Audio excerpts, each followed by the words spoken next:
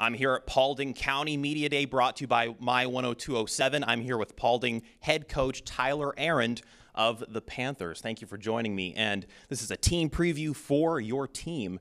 What's it like getting back on the field and back to work?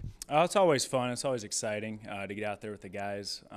You still do the lifting and stuff in the off season, but it's just not quite the same as going out and practicing football every day. I love the game, and it's fun to be around the guys, so it's definitely exciting. You had a pretty solid senior class last year. What's it like coming back this year, replacing those guys, especially in camp early on? Yeah, I'm not going to take anything away from that senior class we had last year. They did a great job, but there's a lot of schools in the area.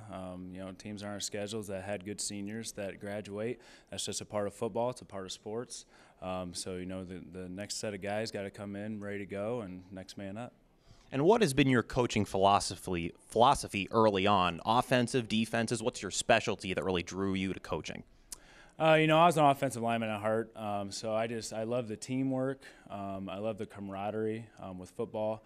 I've never touched the football in a game. I was just doing my best for my team, and I think football teaches a lot of great values. Like I said, teamwork, hard work. It's one of those things that as the years go, football stays the same. It still requires the same work ethic, same toughness, same commitment, teamwork, really life skills that'll enhance these guys after they graduate. Chemistry is such a huge part that you develop in camp. How do you do that with your guys? You got to make sure everybody's on the same page working together. We're a big family. With any family, there's going to be your ups and downs. The guys are like brothers. Sometimes they're getting along, sometimes they're bickering at each other. But as long as everybody's getting better, everybody loves each other. And at the end of the day, we all wear that same Paulding logo on our chest, and we have each other's backs. And obviously when the schedules get released, you're always kind of circling big games and big moments and challenges throughout the year. What are some of those matchups that you're looking forward to? We try not to get too bought into that. The coaches, we look at it on the side, who's going to have a good team coming back and, who could have a down year. But we really focus on is taking it one day at a time, getting the most out of each and every day, because that's all you can control. It's all you can get better with. And if you keep stacking those days together, then by August 30th, when we take the field week 1, we should be at our best. And lastly, what is the key for your players right now? They're going through 2-a-days.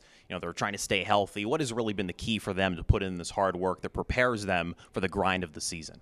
I think the key is not to get distracted by the next day, just to focus on the day that you're in.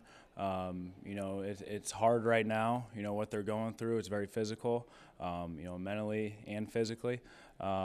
It's grueling. It's hard work. So, they just have to take it day by day and try to find a way to get better. You can't go through the motions. You got to put your work in so that we can be our best once the season starts. Awesome, Coach. Thank you so much. Tune in to WOSN for some more team previews. We'll see you next time.